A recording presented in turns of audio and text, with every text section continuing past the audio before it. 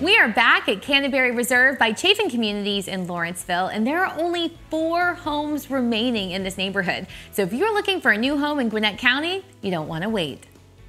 Well, Brittany, it is great to be back, and I understand that you are in the final closeout. Is this right? That's right, Greer. We are in our final closeout at Canterbury Reserve with only 4 homes remaining. Okay, so only 4 homes are remaining here, and I understand that that also includes where we are right now, which is this gorgeous model. Yes, the model home is available for sale.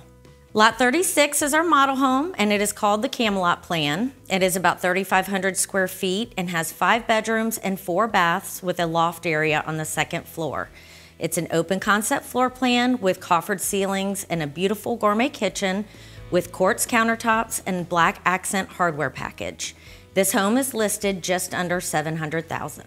Well, in addition to the model, there are 3 other homes that are available. So what can you tell us about them? Well, the first one is on lot 35, and that is the Canterbury Plan. It has 3,150 square feet with 5 bedrooms and 4 bathrooms.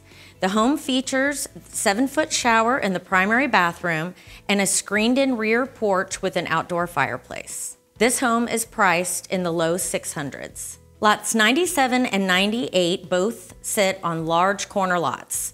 Lot 97 is the Colburn Plan. It's 2,800 square feet with 5 bedrooms and 4 baths and priced in the low 500s.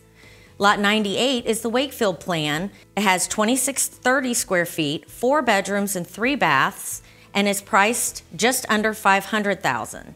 Homeowners are going to love the gourmet kitchens in both of these homes. Well, with only 4 homes remaining, if somebody wants to find out more, what should they do?